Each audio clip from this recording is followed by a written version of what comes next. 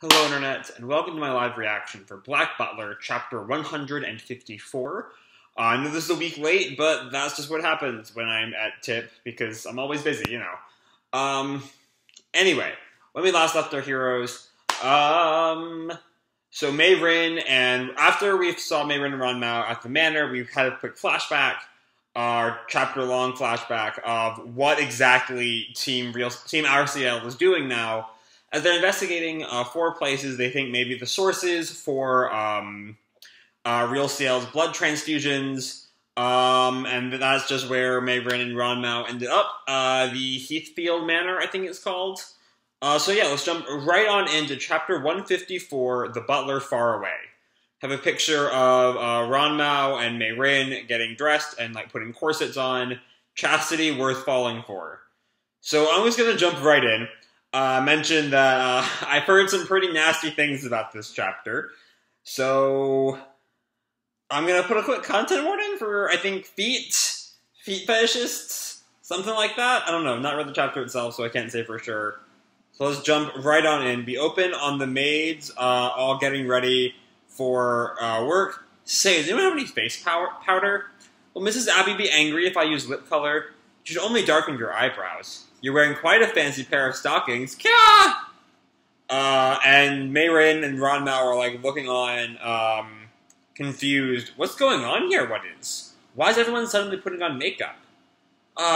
Master returned from Parliament last night, and Mayrin is suddenly all serious. Baron Heathfield has returned home?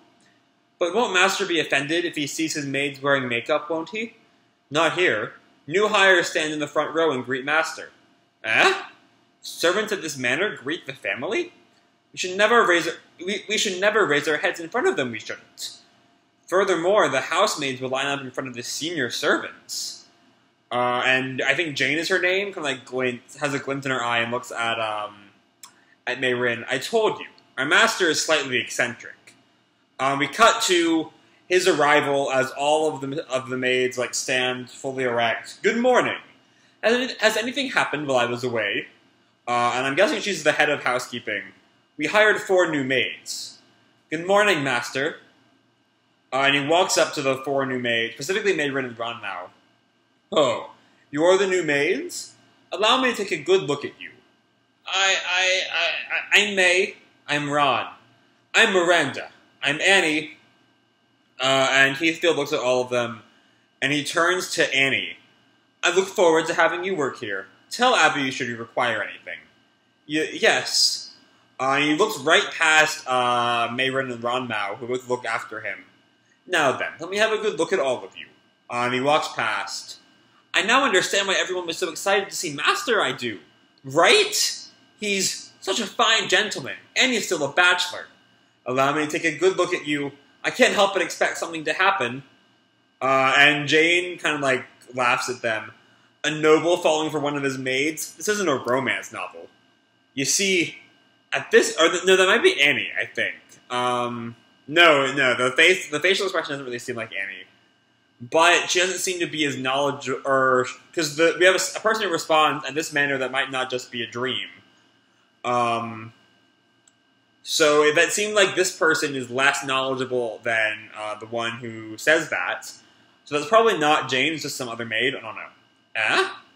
I know. Master summons a maid to his bedroom every night. Is that really so, is that? Yes, really. A girl I shared a room with slipped out at night many times. And what happened then? What did? She was his favorite for some time, but she suddenly left one day. Ooh, that person, she died. She got, like, her blood sucked out and then died. She probably got uncomfortable staying here after Master got bored with her and returned home. And Mayrin does not believe that. But that will not happen to me. I will attain the status of his wife. You becoming Baroness? That'll never happen. Though you can keep dreaming. What? And we see the, like, jangling keys and scissors. Oh, that's the head maid. All of you, I can hear you upstairs. Stop chattering and return to your duties. Have you finished cleaning the drawing room? Yes, right away. Will the new maid stay behind? And the 4 of them stop. You must always look presentable, now the master has returned.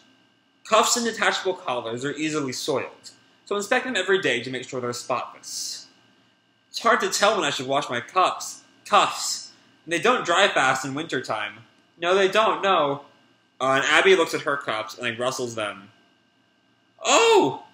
Oh, and there's a sheet of paper in there that's presumably telling her to come to Heathfield's office. Annie, is something wrong, is it? No, not at all.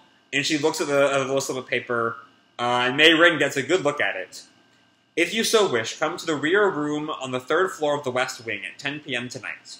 Chris Heathfield.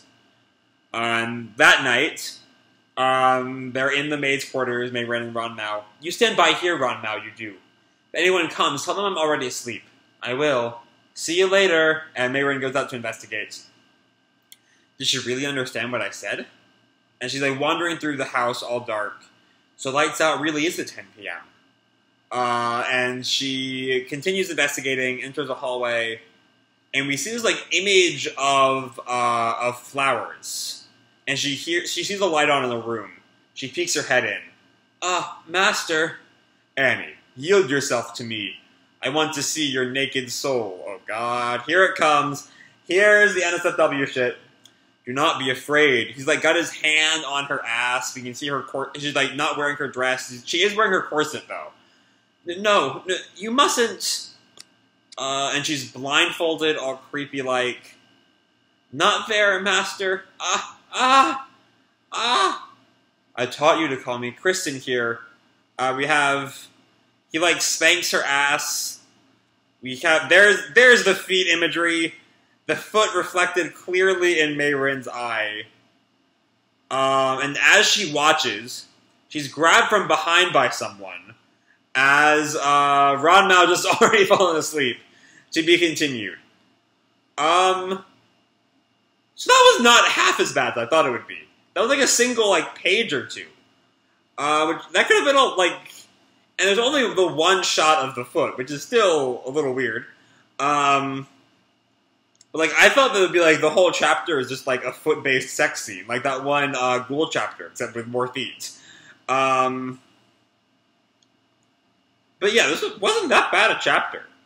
I mean, it still has all the problems Black Butler has had for years now. Very little plot development, lack of page count. You know, it is a Butler chapter. Yeah, that's just how it goes nowadays. But, like, it wasn't bad. It was decent. It's a far cry from Butler's best. But, you know, we're all kind of used to that at this point. But, yeah. I don't know. So, May Rin has been caught, though. So, that does kind of throw the whole thing up in the air. What's going to happen with Heathfield Manor nowadays?